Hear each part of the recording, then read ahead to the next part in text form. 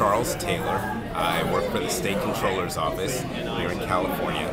Today's experience was truly amazing. I think this is a very important subject and issue that really needs to continue. And I think from today's information that we learned, this is a really good beginning or first step to what can truly be accomplished by the African American Board Leadership Institute. So I feel very lucky to have been a part of today's program.